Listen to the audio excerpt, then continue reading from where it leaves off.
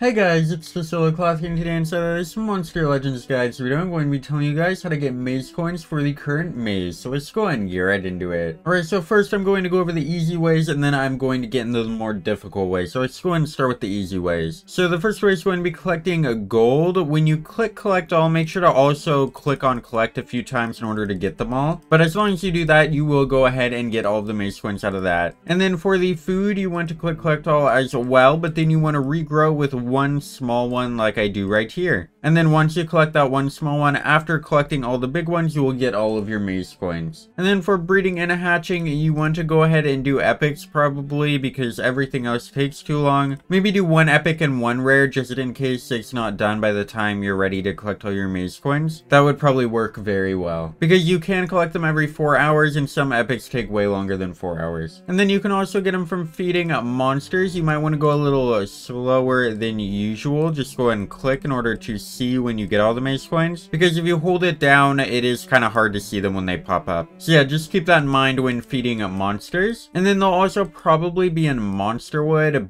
but they won't be in Monsterwood right when the event starts, so we'll have to wait a little bit. And then you can also go ahead and fight in multiplayer. You can do 2 battles every 4 hours, so you can get a total of 30 maze coins. And you cannot get any more than that, so make sure to stop once you get 30. And then my favorite way is the maze coins dungeon, which will be inside a resource dungeon, so it'll be right here. And you'll be able to get 1,500 from this dungeon, which is very, very good because that is quite a few maze coins. So yeah, definitely go ahead and do that dungeon before it ends, and also do Monsterwood before it ends because that won't be during the entire event either. And then make sure to spend all your maze coins on discounts. Don't spend them when discounts are not going on because you are just kind of wasting maze coins. So yeah, go and wait for discounts and spend them during those. And yeah, that is the only for this video. Those are all of the ways you can get maze coins. So let me know down in the comments if this video is helpful for you guys and if you are going for any of the monsters and which monster you are going for in the maze. And I'll see you in the next one. Remember to like, share, and subscribe. Goodbye.